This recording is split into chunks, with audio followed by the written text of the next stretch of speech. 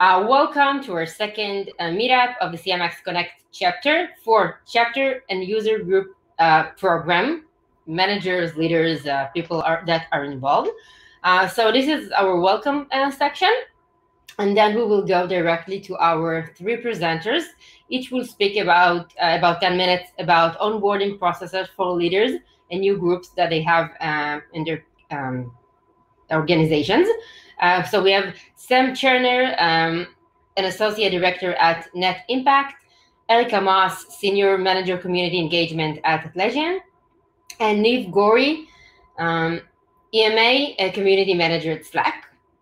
After their talks, we will do a Q&A. So please, if you have questions during their talk, drop it in the Q&A chat. And then when we go to the questions, everyone will be able just to pop in onto the conversation and ask by themselves the question. And after the Q&A, we will have like free discussion. It's like the last half an hour because we're doing 1 hour the talks and the Q&A, and then the last half an hour just general discussion. If you have any issues you want to bring up following our last meeting, just questions related to user groups and chapters program in general, doesn't have to be connected with today's topic. So some things before that, this event is recorded, so if you have any issues with appearing with camera, just a heads up. Please join the CMX Slack channel for chapter programs to continue the conversation there after the meetup and before the next event. And please make sure you join to our CMX Connect group. This way you will get updates for the next events that we are doing. And the photo stuff, we already took it. So I'm going back to see you now. Fantastic. Great. Just like one request. I know that usually people also like during the talks doing conversation on the chat, which is fantastic. But if you have a question or something, just to make sure that everyone can enjoy from the answer in the discussion, if you can keep it and ask it live after the talks. So let's start with Erica. Awesome. Hey, y'all. Pumped to be here. Pumped to talk about onboarding, to be honest, because I think it is such an essential part of definitely the ambassador program at Atlassian, but just in general, like setting your folks up to succeed, I think is so important and such a great way to prevent churn down the road. I do have like 4 slides, which I would love to share with y'all right now. Please don't judge me for the amount of icons I have on my desktop. The life of a community manager is one of screenshots galore. So let me hit play on her.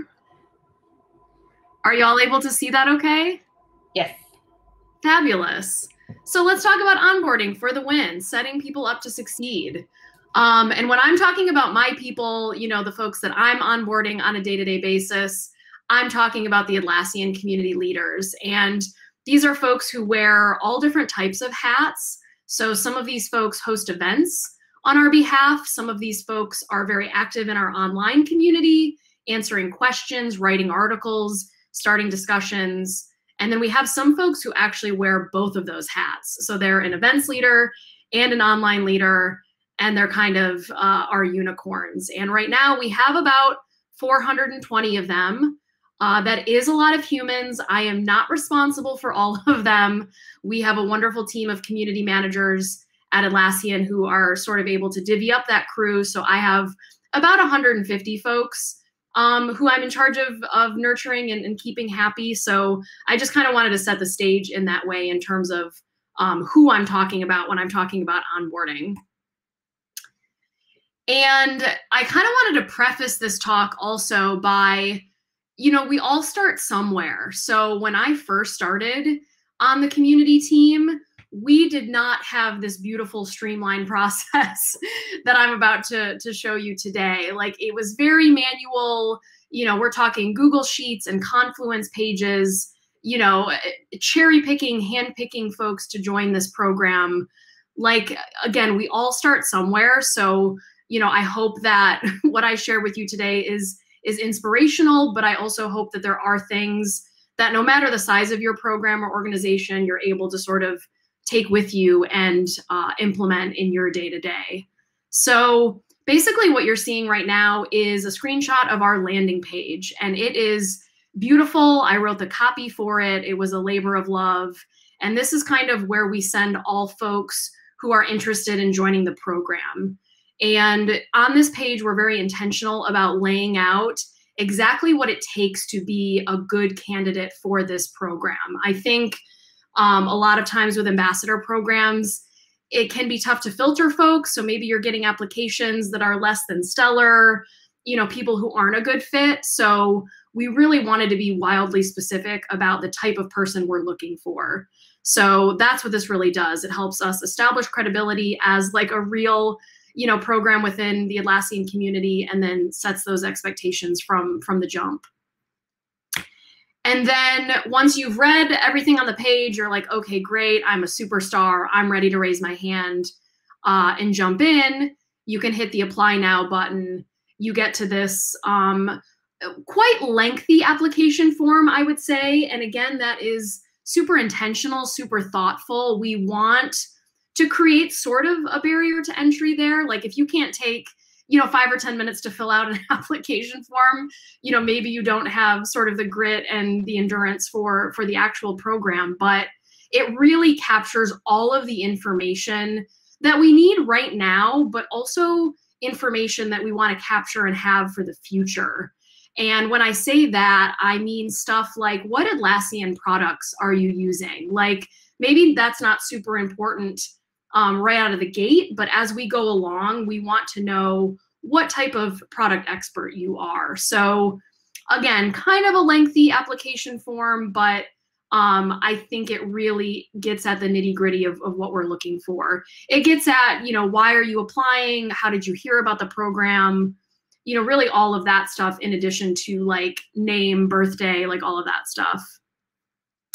And once you submit your application, it comes into our backend in Salesforce. We have not always been in Salesforce, but this was something that we moved to, I guess, probably like 1.5 years ago now, maybe 2 years. And it's been a really wonderful way, not only to sort of see applications at a glance, but also see where folks are at sort of in the leader journey. So in this example that you see on the screen, Cassie is a new application. You know, she's pumped about the program. She's sharing all of her, you know, ideas and excitement. But then we also have folks who have been accepted as leaders in here, you know, folks who have been leaders for 3 or 4 years. And so it makes reporting really easy, and we can see sort of where folks are at in each stage of the life cycle. So once we have folks, they've submitted an application, they've come into our queue, they're sort of divvied up by geography. So I'm focused mostly on the Americas. So anyone who comes in that geo will land in my inbox, in my queue. And I take a look at the application and I make sure that it looks great. You know, did they cross all their T's and dot their I's? If it is an online leader, so someone who's really focused on answering questions and writing articles, we then take that application and we submit it to our support team. So our support team can take a look at that person's online activity and say, you know, yes, Mary Ramirez is striking the proper voice and tone. She is giving answers that are technically accurate, all of that kind of stuff. So we do sort of have that filter in the process where, like, even if you're excited and you're into it, you may not necessarily be accepted if you aren't able to pass that support review part of the process. And then on the event side, we actually try to, if the candidate looks good, looks like they have good intentions, we will set up an onboarding call with them. So we will hop on a video chat. I can see that you're not a robot. You can see that I'm not a robot. And we'll run through some like FAQs and answer any questions they might have. It's a great way to sort of learn folks' intentions and make sure that they're, you know, in it for the right reasons. So that's another nice way to really look at folks and decide if they're a good fit. And then, you know, once you've passed the support review, once you've hopped on a call with us, you know, if you're on the event side, that's when the onboarding sort of kicks in. And the checklist that you see in front of you right now represents the old version of this process. And I think when you're a new member of a program like this, the last thing you want to do is be like inundated or overwhelmed by a bunch of noise or a bunch of things that like maybe you don't need to care about, you know, at this exact point in time. So about a year and a half or so ago, we took a step back and we were like, how can we streamline and simplify this? Because right now it's a giant Confluence page and we're getting feedback that it's like a bit overwhelming. So magic, ta-da. This is sort of the modern day version of the Confluence checklist. I absolutely stole this template from the Atlassian new hire team.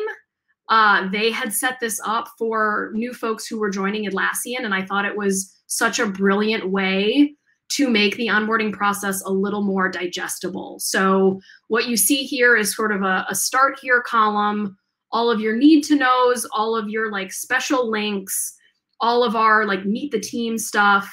That's sort of your home base for that. And then the rest of the Trello board is organized by time frame. So if I'm a new leader, I know that I only have to worry about the stuff that's on the week 1 list right now, and I can sort of put the rest of it, you know, on the back burner for the time being.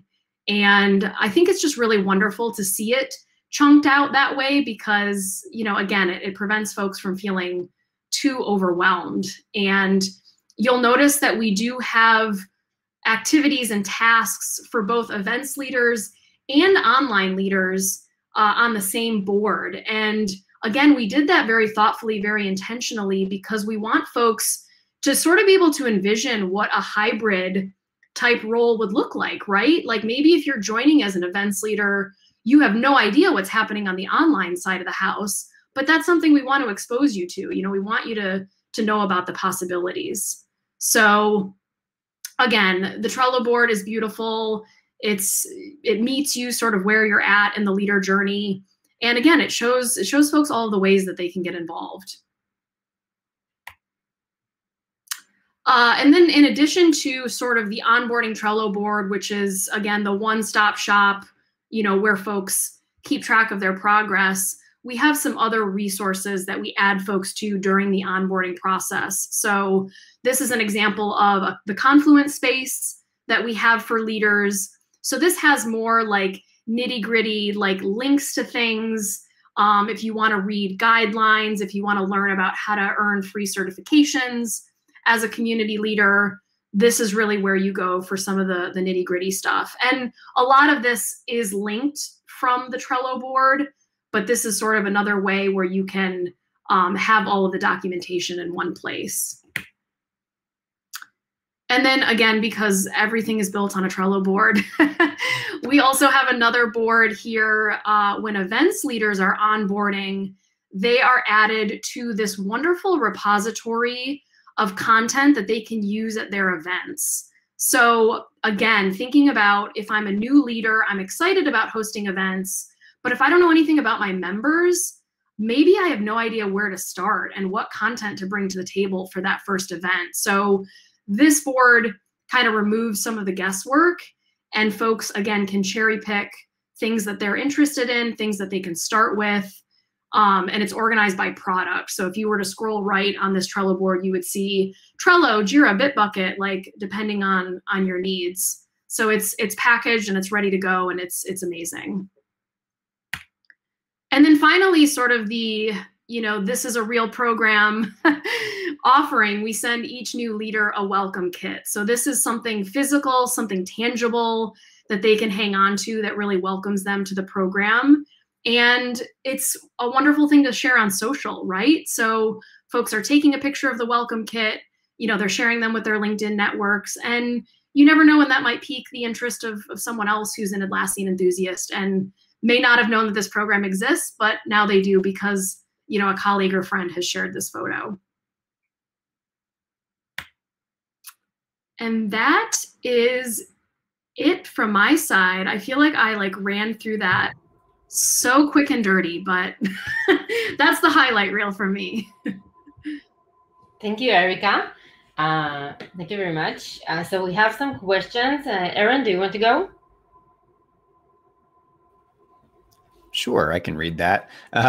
So love the Trello board. We're doing something kind of similar for ourselves, but we're trying to figure out how to automate it. And I'm just wondering how your incoming leaders interact with the board, if they move through it in any way, or if it's mostly just static there for reference.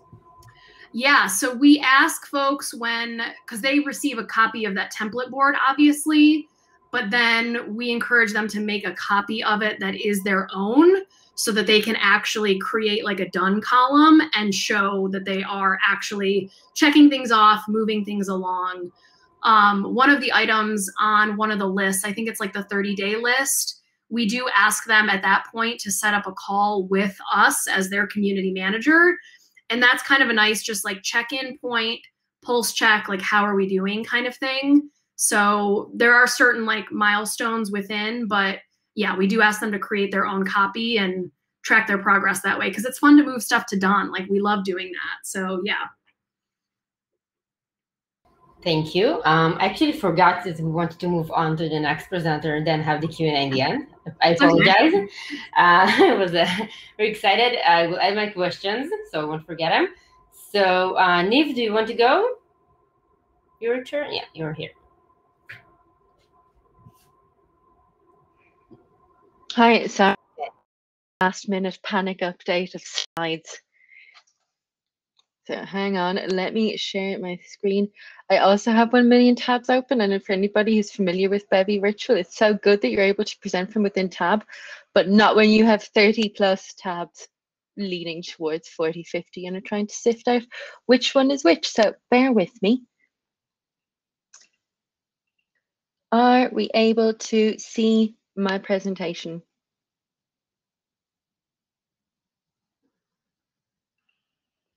Yes. Yeah. Yes, we're seeing it. Okay, fabulous. All right, I only have a very limited amount of slides, but then I'll talk you through how things work. So greetings everybody from Slack platform community. I'm Niamh Gorry and I'm based in decidedly not sunny Dublin, Ireland. So our team is a grand total of 2 people. There is myself based in Dublin, and then my manager Elizabeth, who started the community. She's based in San Francisco.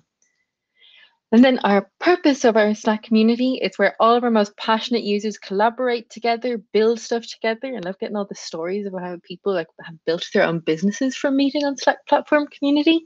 But also this idea where like passionate users can just hang out with one another, share the stuff that they've built, ask those questions that they're not too sure how to answer. Maybe it's something to do with code and the people around them are not too sure what the answer is.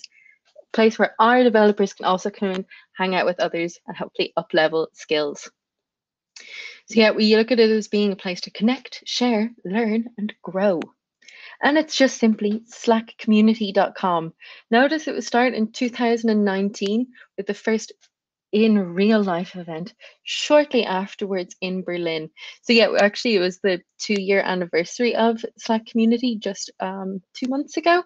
So I find the numbers very impressive for something that went from absolutely zero to now. Well, you'll come to this next slide, but yeah, just one of those like nostalgic moments. Look at how fun an event was in Berlin in person.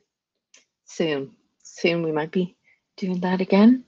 So yeah, now what are the numbers at? Well, we have over 9,000 numbers. It's actually about 10,000, but I don't want to lie. So we'll say 10,000 members, 9,900 and something.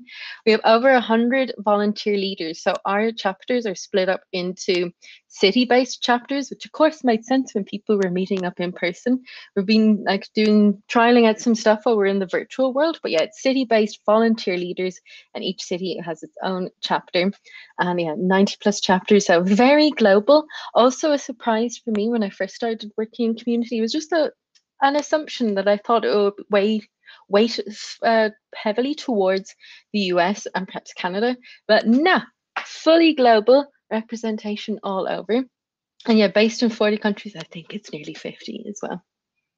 And yeah, meet up locally. So I just wanted to show some of the array of people that we're working with who are chapter leaders, and then talk to you about the process it was for onboarding them. But even here, like I'm just seeing chapter leaders that like looking like Accra, Vienna, Azerbaijan, other people in a few in Germany, so they're in Hamburg and also in Munich. So it's a nice, very, very mixed chapters and community group, where some people here are really, really technical, because it did originally start off as being a platform community. So it was quite tech and dev heavy, but now that's really expanded. Some people, especially just like as a lot of people based in EMEA, are more so experienced in like discussing thought leadership. So really the community has changed from being developer heavy to now all inclusive, all encapsulating, well-blown community. So just to talk to you, I'll go off and let me stop sharing for the moment and just talk to you about this. So what we've done is on Slack community, that's where people can apply to be chapter leaders. So maybe they're already part of a community group. I know actually, Erica, that a lot of our chapter leaders, I think, are actually quite active in the Atlassian community groups as well. There's a fair bit of crossover going on. What we have is just like people volunteer to apply. Similar as Erica was saying, it's a lengthy enough process to fill out. It's not also the world's nicest thing. I'm actually kind of glad that I didn't include a screenshot of it. It's a janky ad Google questionnaire. But things are actually getting, just so you know, Slack community is getting a revamp. So things will look a bit slicker very shortly, but not yet. So currently undergoing the renovations and makeover. But yeah, once people have applied, basically what we do is we try to get back to them within a maximum of 10-day window. That way, like we're trying to keep the momentum going. And what we'll do is like we'll split it up. If it's somebody in North America, Elizabeth will take it. If it's in EMEA, I'll take it. Or if it's APAC, that's more of a variable. It'll be whoever sees it first takes it. And then we just go through their answers and see, has somebody filled out a fully fledged application form? Most of the time, yeah, because if you've gotten that far, you'll be inclined rather than just giving up. But we go through it, and then anybody, and most of the time we'll go to this, is to try and get people on a call. So let's meet face to face. So less so whether trying to see if people are robots, just more seeing that, like, do you have realistic expectations for the community groups?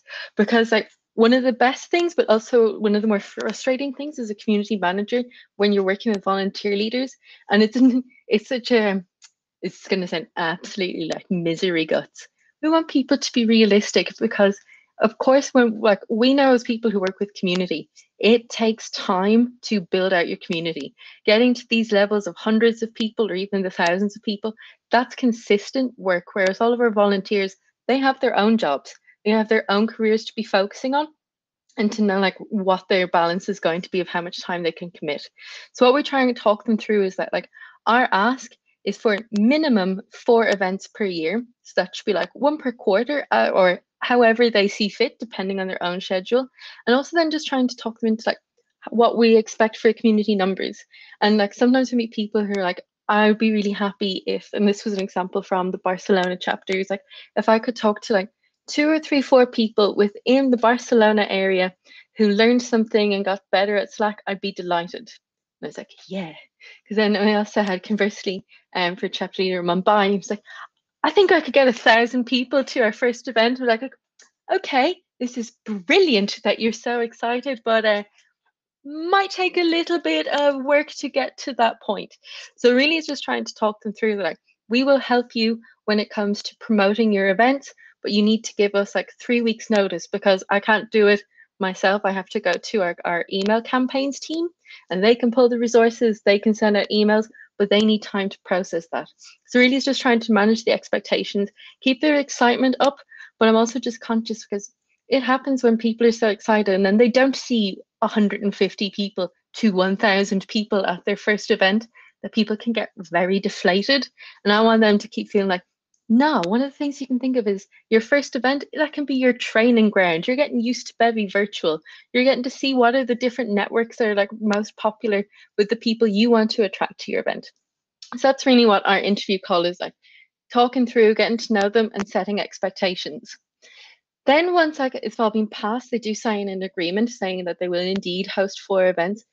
Give or take, of course, the last year kind of skewed how many events people could realistically hold, and they also their excitement level for it, because well, we all know, but it was a bit of a depressing one. So they were trying to ask for 4 events, but really up to them. And then the next stage is trying to keep them and that excitement going. So just show you, this is one of the most hideous slides I've ever pulled, so you're going to have to forgive me. But just to show you, so like once somebody has been welcomed in, they've passed everything, we send them a big old email including all the links to our resources, but also, of course, because it's Slack. Oh yeah, and it's also because I use dark mode that this is horrific looking, but yeah, they get invited into a leadership channel. And this leadership channels means that they're going to be able to speak directly to Elizabeth and I at any point.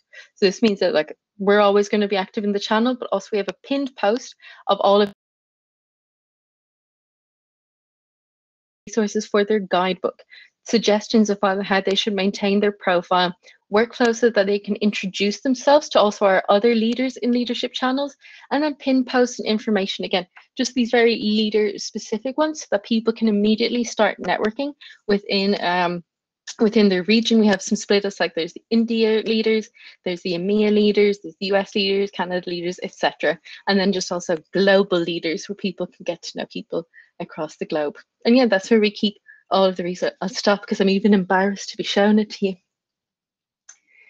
Then after that, what we try and do is have it as just being 90 days as being, that's kind of what we want their first event to be in. And of course, like life does get in the way, but to try and suggest, hosting your first event within 90 days. So read through all the guidebook material, then book a call with us, and that's when we can help you get that first event going.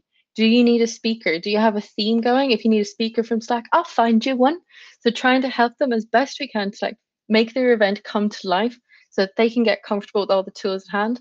And 90 days, it's just one of those things, if it goes beyond, generally people might have forgotten that they signed up to this, or it's just, to the wayside a bit. But within 90 days, hopefully, usually best case scenarios within the first few weeks or a month or so, that's when we're going to really glean and capture their excitement and get that momentum going. So then as it continues, we keep using those leadership channels. That's where we'll share all the insider news if we're looking for beta testers for things, or if there's like developer advisory board meetups coming up and other events that might be of interest. That's where we keep them and just try and keep that Slack workspace for our community as active and information filled as possible. So it's really our onboarding process. Thank you very much, Niamh. Very insightful. Now we will go to Sam, and then we will open the Q&A for everyone. And I hope that I will not have problems with my chat. Awesome. Thank you. And thanks for having me for this. So I'm going to share a few slides, but they're mostly to help provide context, and then I'll talk through the processes. So I work for Net Impact. We are a global nonprofit, and we work with a community of students and professionals interested in using their skills and careers to make a difference in the world. So a little bit different, but we are organized in chapters. And so that is how we exist. And so here, I think, okay, can people see that? Can I get like a nod or a thumbs up or something? Okay, great, thank you. So here is a little bit about our chapters. Our chapters are sort of the local embodiment of our community. So they're local, like-minded communities of students or professionals committed to driving social and environmental impact. So we have chapters at undergraduate institutions, at graduate institutions, and professional chapters that are based in cities. What do our chapters do? All kinds of things. They host events and programs that create opportunities for members, and that can take a lot of forms. These are just some big buckets of the things that they do. So chapters are often focused on advancing members' careers, learning about new social or environmental impact issues, building skills, connecting to the global network, and also connecting to the local network that's there, and then also making a local impact. And the form that that can take is really going to vary a lot from chapter to chapter. Here are two tiny examples One, we have a chapter in San Francisco, right near where our headquarters is based, is Oakland. And this, of course, is all from when there were events. This is highlighting an event that they did on socially responsible investing. We also have a chapter in Gambia that held a workshop to equip attendees around advocacy campaigns focused on environmental issues. So two very different geographical contexts and two very different types of events, just as different examples of what chapters do. This is the quick thing about like where they are. We have roughly 400 chapters in about 40 countries. This changes a little bit. And there are about 2,000 leaders of those chapters. And so I'm going to stop sharing and sort of explain this a little bit. So I think the easiest way, the way I think about this is we're sort of a distributed model. And so Net Impact, our headquarters office, works with the leadership of those 400 chapters, and then they work with their members. So there are times that we as the headquarters have direct interaction with members through our events and our program offerings and our conference and stuff like that. But most of our work is with those 2,000 people who represent the leadership teams of those chapters. And so that's important just like conceptually to understand, and also means that we have two different onboarding processes, one for new leaders and one for new chapters. And I'll talk through both of those. So for new leaders, because of our model, the chapters are essentially self-perpetuating.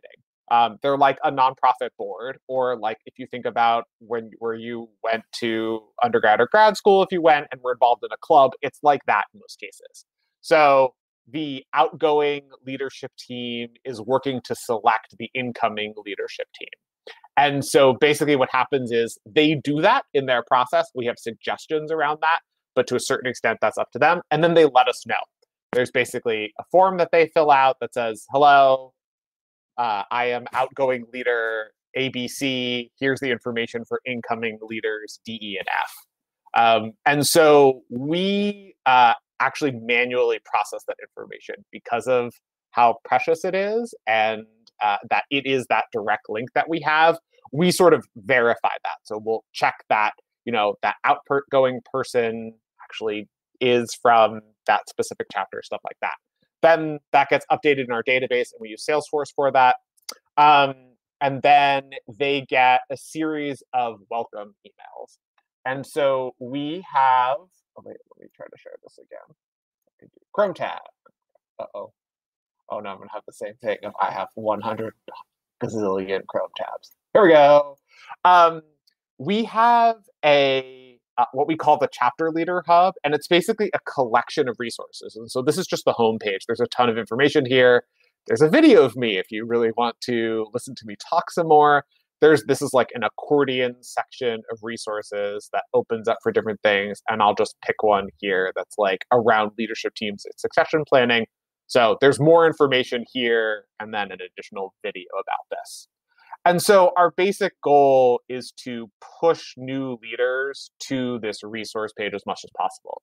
So they go into an email drip campaign that sends them a set of emails. I think they get 4 emails in the first 2 weeks, roughly, and then it tones down. And it's basically like pointing out different things that are all on that resource section. Because the idea is like, yes, we want them to click on those specific things, but we also want them to know that that is the place that you go to get all of your stuff. We also have a Slack community and a couple other things that you need to be a leader to get access to. And so some of those emails will note those and tell people how to register. That email drip campaign actually lasts for a year. It basically goes on hiatus for a while, and then roughly a year, a little bit less than a year after the person has gone in as a leader, it basically sends out a check-in email that's like, hey, most of our leaders are essentially on their leadership team for about a year, which is true. If you think most of our chapters are based at our students, and so the turnover rate is generally about a year. So they get an email that says, hey, it's been about a year. here's some resources and things to think about if you are transitioning to a new team. And as a reminder, here is how to let us know about a new team whenever that happens. We only started this 12 months ago, so we're now getting to the first batch of people that are getting to that 1 year point. So we're now watching and are going to tinker with that email engagement campaign. But that is how it's set out. So that is for leaders of chapters. New chapters is a little complicated, so we've actually paused on starting new chapters for a little bit more than a year. Basically, when COVID started, we said we want to focus the resources that we have on our existing community. We've made a very small number of exceptions. I think we've started maybe 5 or 6 chapters. We would probably normally be talking about something more like 70 in a year or something like that. And so what we've done is we've built a system that's going to roughly automate to a large extent how we bring in new chapters. And so the way that it's going to work is there will be a page with a bunch of information about how to start a chapter, including a video that you need to watch. You watch the video, you put in your email address, and then you get sent a link for the actual application itself. And then as you fill out the application, you'll go through a bunch of stages. And at a certain point toward the end, our staff will basically sign off on that and say, like, yes, we think this makes sense to be a chapter. There isn't a conflicting chapter already there, or whatever the case may be. And then they have to sign an agreement and complete an orientation call. And those are the steps to get them to that point. And much of that will be controlled through our database. So like once the status of the chapter changes from, we received piece A, we need piece B, our system will automatically send an email to that person that says, here's where we are. So the goal is to automate a large portion of that. And we've been able to use this past year to sort of build that system. And it's very close to being done. I would normally have a slide about that, but like it's not actually done. And we keep moving around bits of the process as we learn about how our different systems can talk to each other and can't talk to each other in some cases. But that is the rough flow for new chapters when we turn that on again, which we're hoping will be probably in the next few months at some point. Okay, that was a lot. So, but that is the end of my 2 pieces of new onboarding new leaders and then onboarding new chapters. Thank you, Sammy. It took me a minute to understand the difference, because there are people that are changing with time on existing chapters. But when you have a new program like me, so it's not yet in a massive amount. Thank you very much. So now it's time to ask questions. Elijah, I like the sharing the playbooks. We will do that. It's a great idea. Elijah shared the playbook for chapter guides. So okay, I'm going to take a look on the Q&A chat. So Elsa, do you want to ask your question? Do you want me to read it? Sure. So my question was for Erica. I was really interested in the kind of prepackaged event content that you provide to your leaders. And, partly because I'm working on doing something similar this coming quarter, but I'm having a really hard time of figuring out how to strike that balance between really enabling chapter leaders to be efficient and spin up meetings quickly, but still provide really unique and valuable content for the community so they're not seeing the same types of meetings, especially while we're virtual and they can kind of tune in to any meeting anywhere. So how do you kind of balance the unique content with the streamlined process? It is a great question because it is a delicate balance, right? And to your point, in a virtual world, everything is democratized. So I can attend an event in Bangalore simply because I'm interested in the topic.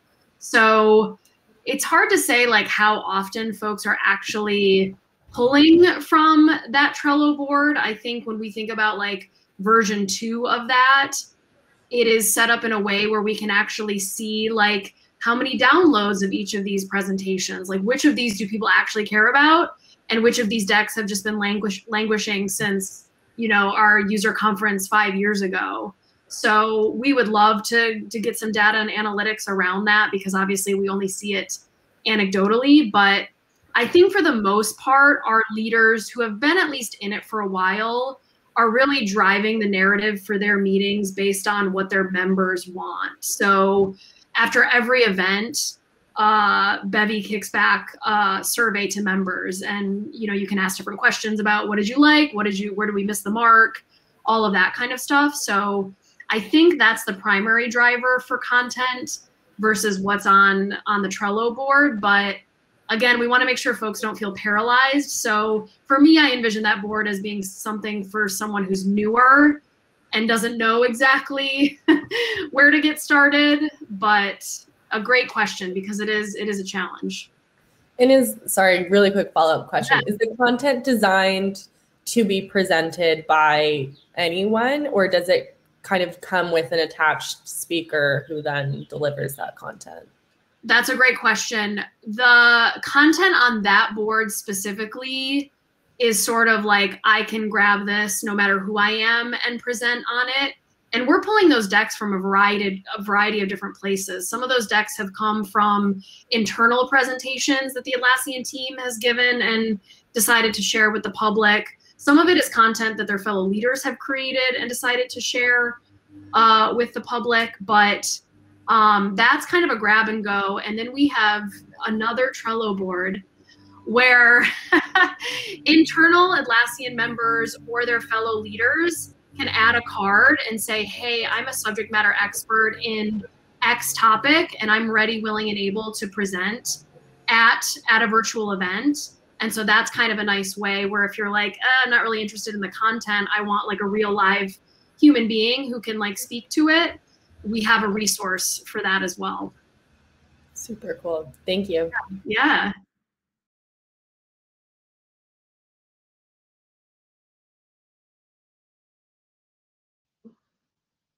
Tally, you're on mute. Thank you. So I asked Elijah if you want to share his comment just to make sure everyone is hearing this.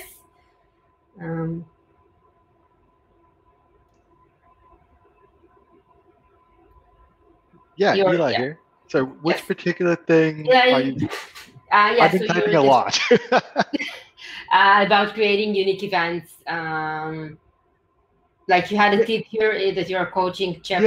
Yeah, totally. So I have the same problem around like, you know, my events used to be unique because it was about a specific geography. But now that we're online, obviously that is not the thing that makes those events unique. And so at the moment, what I've really been coaching my local leaders to do is lean really hard into finding local case studies, because part of the value of geography had always been that people want to see themselves and their peers in these events, because they're like, oh, that's fine for that organization over in New York, but here I am in Vancouver, and we're totally different. So the more I can bring in local case studies, the more I can still bring value and go niche into that geography, even if we're online. It hasn't been perfect, but it's helping people focus their events a little. Definitely. Great tip. Okay, so next question okay. So Beth had a question, and she's not here, but I will ask it. How do you promote the event without overwhelming your audience? Are all events relevant to your whole audience, and do you target emails to specific audience based on the event? I think it was Niamh, you shared that you were promoting the event from your side. Yeah, no, don't worry. We don't spam everybody who uses Slack. Do try and put in like some parameters. So like, for example, if the event is going to be in English, to make sure that it's people who have English turned on. Often we'll put it for users that have over 5 seats. That normally means that it's a paid plan. It's really just to make sure that we're not going to absolutely everybody. Because also it tends to be that a lot of people who use the free plans are the ones who are already actively pursuing free events to attend, and all of our events are already free. So we're just trying to get the people who don't know. So yeah, it's not targeting everybody. Like today I put in a request for the Slack platform community in London. They're hosting an event in the next few weeks, and I put it so that it'll be just for people who are based within the UK and also in Ireland. Thank you. And I can add, by the way, who is helping promote the events from the company official email? Like we do as well.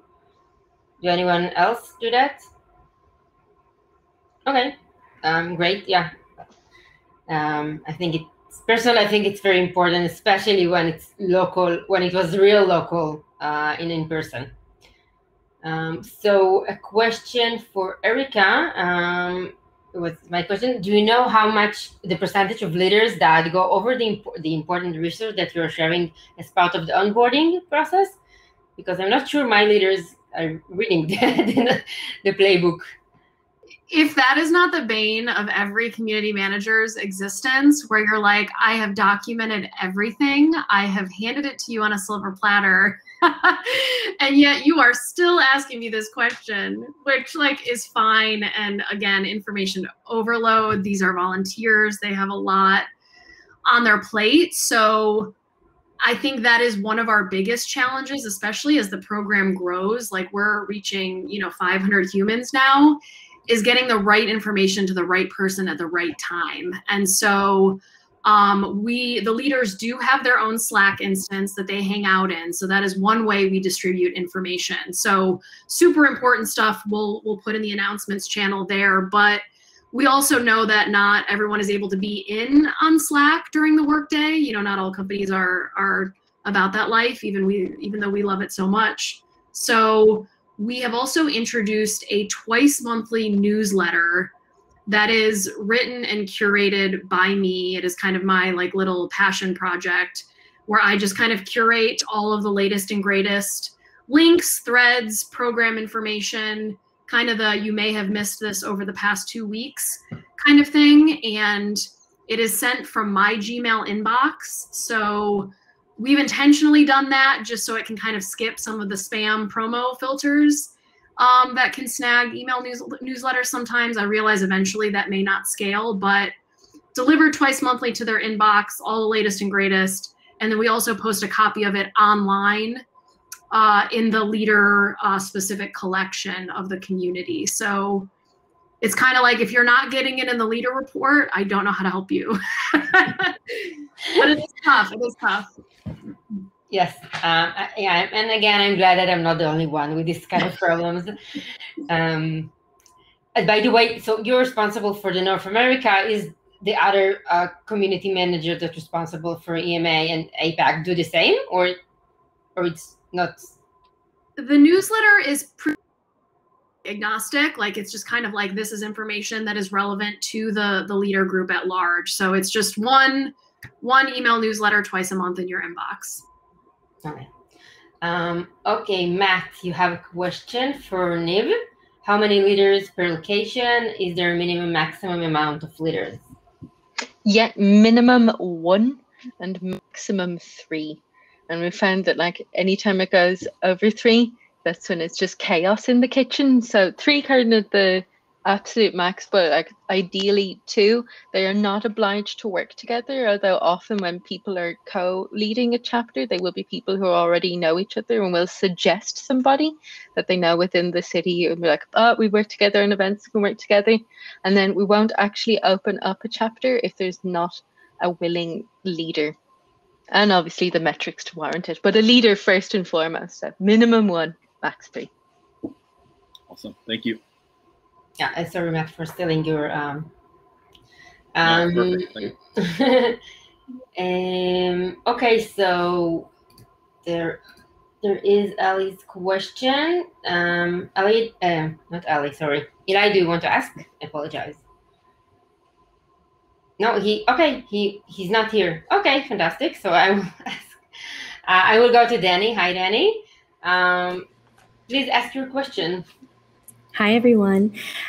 So I am new at my current role. I'm about 7 weeks in at Gloss Genius, and it is my first time working for a B2B software organization, and also being on the user acquisition side of how community fits into their structure. My previous job, as I mentioned in the chat, which I have 4 years experience of being there. So it was a huge leap for me to leave this community that I totally tended and grew from, ground zero. That was a retail company, obviously. So the end result or end desire is for your ambassadors to help bring in more sales for those individual retail items. At Gloss Genius, this is an app that our community uses to improve their own personal business.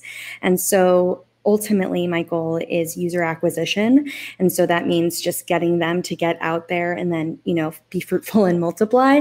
I'm curious if anyone else is working for an organization that is for profit and how community, or forgive me, judging on your faces, maybe everyone is, but I am really curious about how to keep incentivization creative and constantly changing when you are already going to be paying them for doing their job.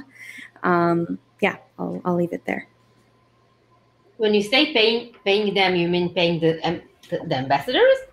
Correct. So our ambassadors are asked to share our product with their community, and in return, people sign up for the app through them and ultimately start off on a free trial, but those become activated customers once they begin to subscribe themselves. So we pay them per activation when it works like that, and it's just a commission structure. So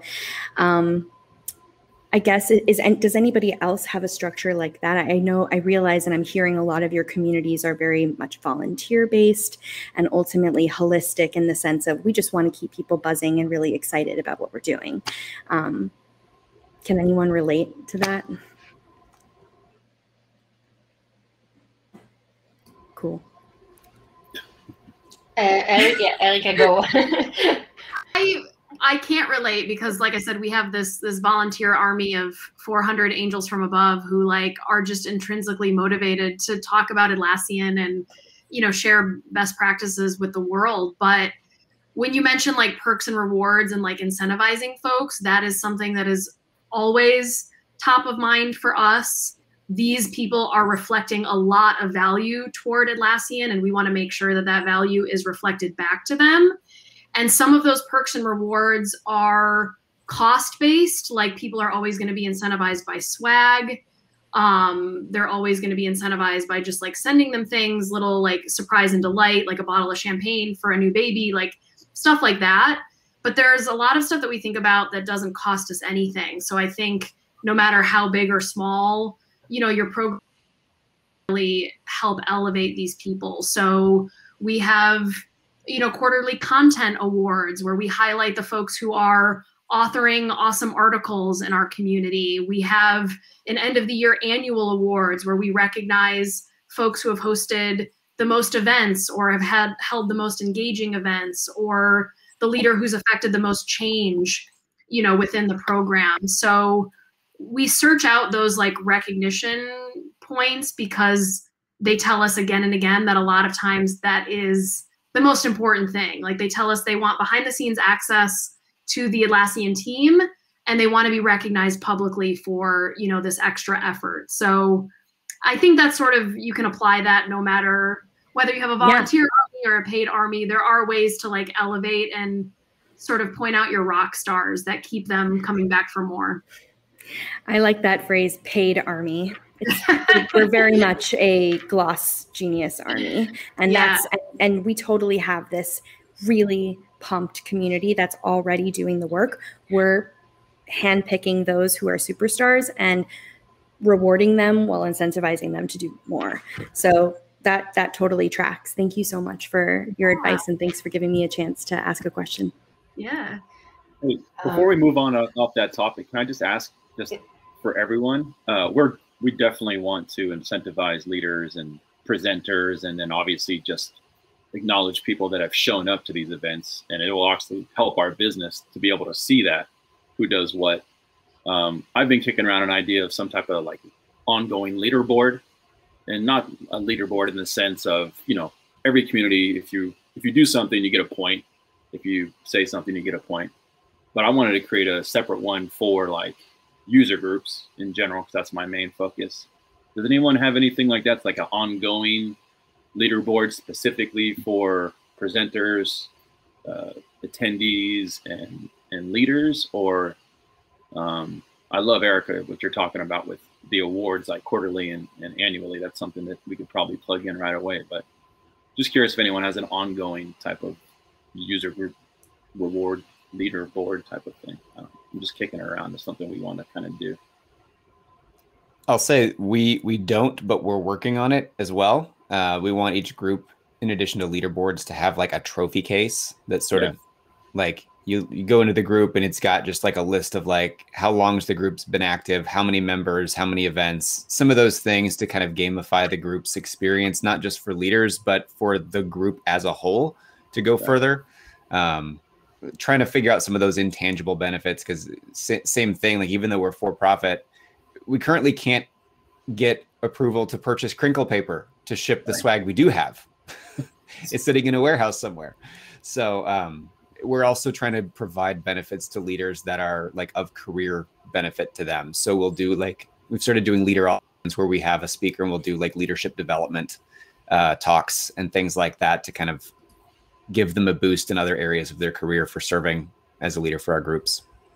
Yeah, we're kicking around badges too, so they can maybe even put that badge on their LinkedIn, like I'm a community leader badge on my LinkedIn or something like that. So cool, awesome. I'm excited. It's a great group. I'm excited to be a part of it. I can share just a tiny bit about what we do. So we have this on the chapter level. We have gold points and gold status. And so there are various different things that chapters do to earn gold points. And then once they reach 1,000 points in a given year, we do it every year, they get gold status. And there are lots of chapters who are like, we've had gold status for 17 years. We also have a chapter of the year program, which is a different kind of thing. But you know, the points thing, like ours is on a chapter level, but it works pretty well. And there are a surprising number of people who are like, well, how many gold points do we get by doing this kind of thing?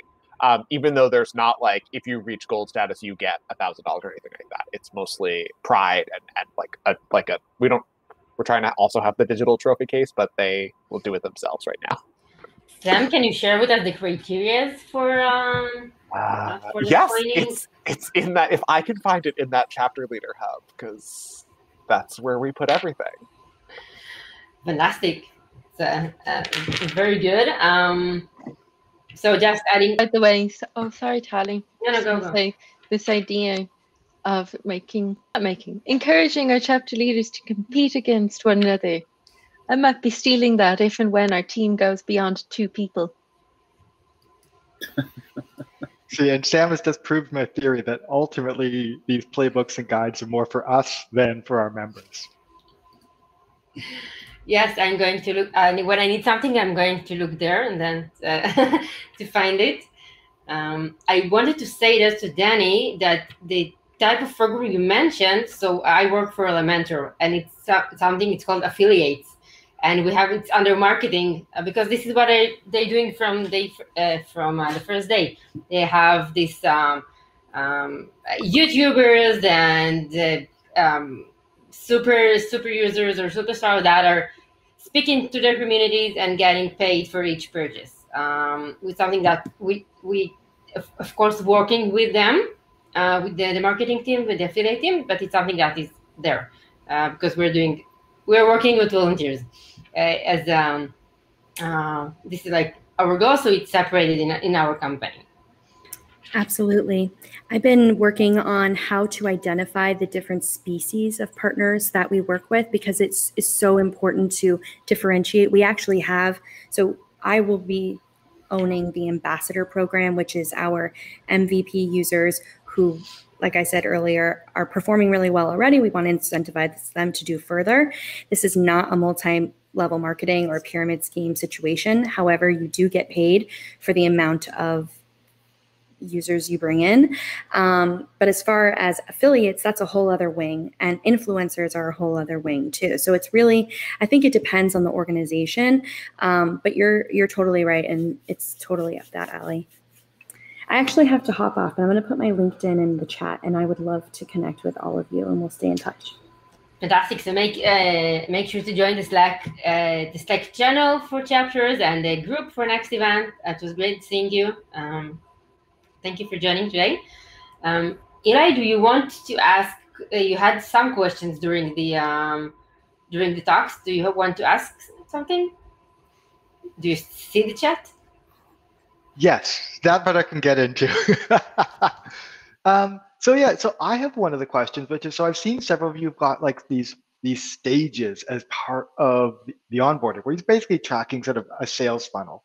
And I'm just curious to say, like, as you move people through those funnels, where do you typically see people get stuck? Like, what's the hard part in your onboarding?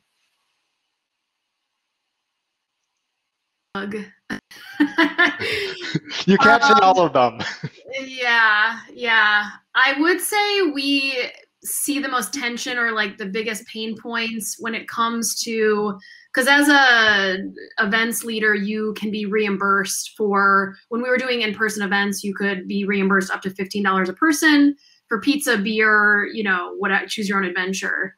And just literally the logistics of like setting up banking information between like the leader and like Atlassian internally is just like nightmare time, especially when you talk about like international, banking account information and whatever. So get tripped up a lot there. I think there isn't really an easier way to do that. I think as we think about scaling, that is one thing that I would love someone to figure out how to make that like a little bit easier, but it's kind of where we're at right now. And it's a necessary step, obviously, before you host your first event. You want to have that set up. Mm-hmm. So if you get stuck there, you kind of have to push through it and move on. But that was the first thing that came to mind, because it is such a pain in the neck. I totally feel your pain. I've often got stuck in the same place, and setting up a bank transfer for a $100 transaction is insanity. Yes. Does everybody allocate money towards their leaders? We don't. We've never have. We have say, hey, here's a list of people that are dying to be a part of it. They want to sponsor location. They want to sponsor food. We don't do that. Where do you work? What is your community? Oh, sorry, Workday. Sorry, I work at Workday, and I run a global program of 150 user groups. It's a little different than what you guys are describing, but we are changing platforms, and our current platform that we use for community is ancient, and so I'm so excited that we're changing platforms. What are you going to use? Yeah, I want to say it's sorry, I have it here. They are just in the works. Chorus, I believe, is what we're changing. But yeah, we've never given any cash toward it. So I just wanted to see if that's the normal. We do give a budget, but it's not like giving cash. It's very much that it can vary between cities, but as like a rule of thumb, it's about $100,000 per year per chapter. But that goes on like if they needed to rent a space. So needless to say, basically nobody used it or touched it at all last year. But if they want to have like swag incentivizations for their event, like run a competition, get people to join, or just to send swag to their speakers, that will come out of their budget as well. So it's like food and beverage, but since that's a non-runner, swag, as much swag as you want to send to your leader or to your chapter, go wild with it. $1,000 worth of socks coming your way. But you are doing the processing. Are you doing the processing with transferring the money to? Yeah, so no, Sorry, how it works is they'll put in the request of what they want, and then I'll work with the swag vendor, which, by the way, in Europe, post-Brexit, mid-pandemic, nightmare. But yeah, so they go through us. One thing that may help, sorry, I'm not talking a lot because my allergies are horrible, so sorry about my voice. But one thing that may help some of you that I used in, I had a community first nonprofit that I launched, and they were very scattered. So we had a volunteer team all over the place. Some were enough to get sponsorships. So what I did is I started purchasing Amazon gift cards, and then I could digitally just send them an Amazon gift card, and they could, it was easy to track and keep tabs on what chapters were spending what, and they could source their supplies there. So it's just an idea. Nice. Thank you, Amanda. Do you want to share anything about yourself, about your organization? Well, I started a community-based, it was a kind of an interesting, odd thing that I did, nonprofit on Facebook. I started with a Facebook group in 2012, which led into me creating geo-based sections of that Facebook group by need, which turned into a national nonprofit that serves globally now. So I founded that, I led that for a number of years, and I left last year. I'm also a nurse, and have been busy with other things, and I just started a consulting firm that is really focused on community. I was selected in 2017 when Facebook did their whole refocus on community, and Mark did his whole live stream. I was one of the 100 people he selected to be in the room that day as one of the top community developers. I got that experience, and I got to bring 2 of my volunteers in the nonprofit out. And so that's when I got seriously interested in community. And so I've been in it since then and exploring it. And now I'm working with those people, some of the women that helped me develop the nonprofit. And we're looking at how we can use community to bring empathy and real meaningful connections to the online space. And I'm working with some high-end influencers. And so I'm getting into the for-profit side, but I wanted to bring my version of my calling into that and do things differently and bring some entrepreneurship into this game. So that's what I'm doing here. Fantastic. It's a very interesting journey. But I'm also getting these, I'm sorry to interrupt you, but was it Danny that was here and saying that they're doing new things? I'm also a business strategist, so I am intersecting community strategy and business strategy. So I am building right now community businesses, different people in several different industries, and I'm getting a lot of these. You're going to see more of this, I think, in the future. I think we're moving into a new time with community, and I'm being asked to build communities with these new approaches of monetization in new ways, and that this is coming down the pike. And this is my other room of my madness of drafting how this is going to work and how we're going to get paid in new ways and how we're going to be taking portions of the money streams that we're creating for people. So these are the projects I'm working on. And nonprofits, I sourced all the funding for my nonprofit from Facebook. And so there's new pathways, and I'm excited to be part of what's happening. So I'm excited to meet you guys. And thank you very much. I think it'll be interesting, yeah. Not to just work for people, but to have our own businesses and create new pathways is what I'm interested in. Definitely. Thank you. So more questions. I know that we had more questions during the way. No,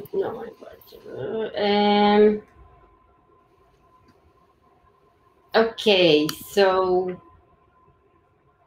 Isabella, you want to ask something? Hi, you haven't spoken today?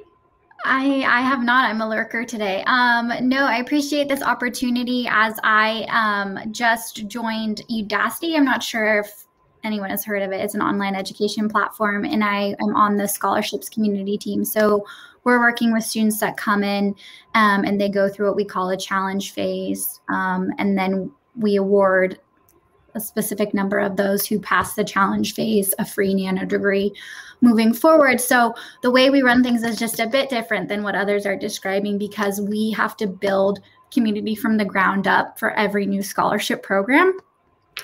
Not sure if that's the best way to do things, but I'm new around here, so I'm taking things in and learning new things from different groups to hopefully maybe implement on our end, because with us, we have what we call student leaders.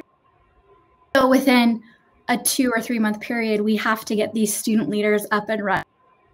They can help us manage upwards of 15,000 students, which comes with its own set of challenges, getting leaders up to speed and then having to say goodbye to them 3 months later. So I love the organization that I've seen today, because we often also fall victim to noting everything and having beautiful web pages for our leaders to go to, and then no one uses them. And it's just us asking or answering the same question at every AMA session. So I'm, again, just like happy to be here and take all the information from the community pros, and hopefully I'll have something to add down the line, but that's it for today, just in taking it all in and hopefully bring back some of these golden nuggets of information to our community space. Thank you. Thank you very much. So a general question for everyone.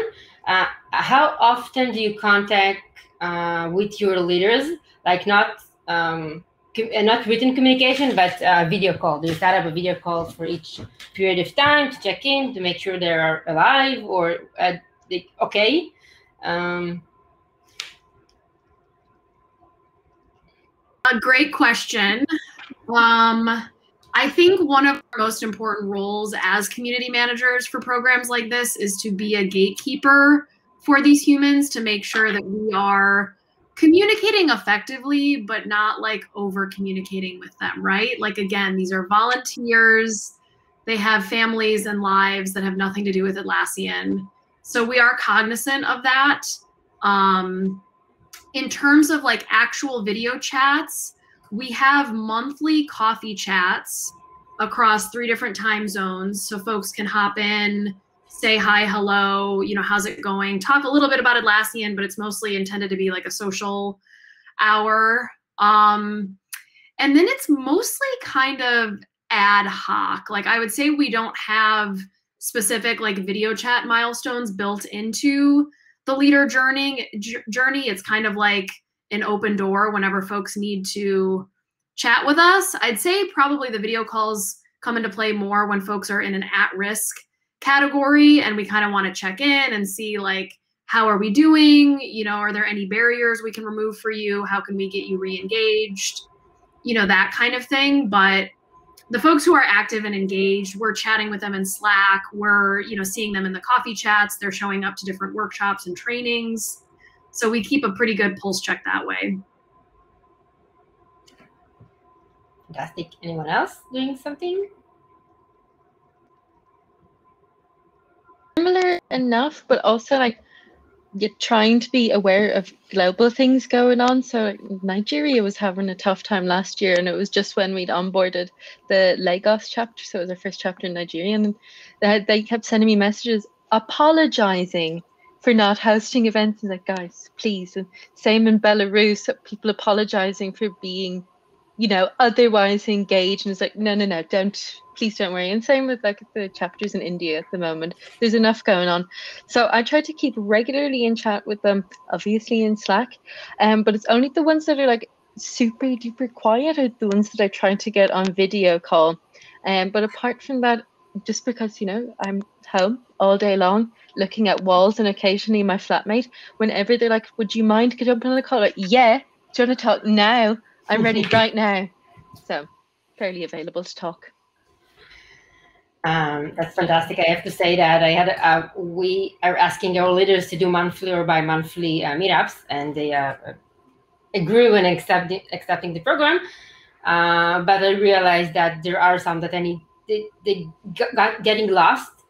So I started doing quarterly calls with some of them. I hadn't catch up to make it with everyone. Of course, if I had an interaction with them during other sessions, we will. 1 second, sorry. I'm working from home, and my son just came in. I'll jump in and give her a minute. I just want to, one thing that was really important about this that I learned with the nonprofit was we had so many people that fell off grid, and it was because like they changed their email or they changed their messenger account address. So we learned to go through and do an audit, and sometimes just picking up the old-fashioned phone was really important, and we could recapture 20% of our dead leads. We call them dead leads, right? That had just gone away. But change the way that you reach out. Don't rely on the most common way that you connected with somebody as being the only way. They may have changed, whatever contact information is on that one particular channel. So go to all the channels and get all the contact information when you sign them up. Go back to that. It's easy to be complacent. Just a tip. Thanks, Amanda. Sorry for the interruption. Yes, I think that in some cases, like our business, it's global people, and if I will call them, it's like I will violating our privacy something. But we do use Slack and emails, and in the end, it's working. But yeah, I discovered that making a stronger connection sometimes it's necessary again when we can do that. So we have the last 5 minutes. We have. Do you want to share the next event? Yeah, I would love to talk a little bit about the next event, because the next event is where I put you to work. That's right. This is a community event, and therefore we're going to put you to work. Although, I can see today has been, obviously, you're super engaged. So what we're going to do is it's going to be a lot of 5-minute demos where we're going to basically show off our favorite community manager tools and life hacks. So no slides, no complication. What it really is going to be is you're going to come and say here's this super cool listening dashboard I use, or here's how I remember to follow up with my leaders. And you can just say here it is, look how cool this is. Well, I'll ooh and ah, think you're amazing. And then we'll bang the gong, and we'll move on. So it's going to be fast-paced. It's going to be just a chance for you to learn all kinds of interesting tools. And I will probably pre-schedule about 3 or 4 of you just to start, to break the ice. But my experience is afterwards, then that's basically me trying to shut you up, because you're all going to say but look at this cool thing I can do. And that will be the flow of the event. So it'll be a little informal, but I think it'll be a lot of fun. And if you want to be one of those initial people, if you've got a thing you think we should all know about, this is where you should put something into the chat, and I will hunt you down, and we will get that little demo in there just to start things off. But the rest of you, you don't need to do too much pre-prep, because in the moment, you will be inspired. I'm waiting for this event. I'm sure that will be fantastic. I have a lot of small stuff. So you can reach out to Eli on CMX Slack or throughout the chapter, I think, the contact us button there. And if Eli wants to share his email or something, so okay. And we're always doing the event on the first Wednesday of the month, the first or the second. Let me check. It's the first. I hope you had a great time today. Thank you very much for Erica, Niamh, and Sam for your for sharing with us your experience. Anyone want to say last word for now? Thanks for having us, Tanya. This is class. Love to see you. Yeah. Thanks for letting me share, and for everybody else sharing and asking questions too. Fantastic.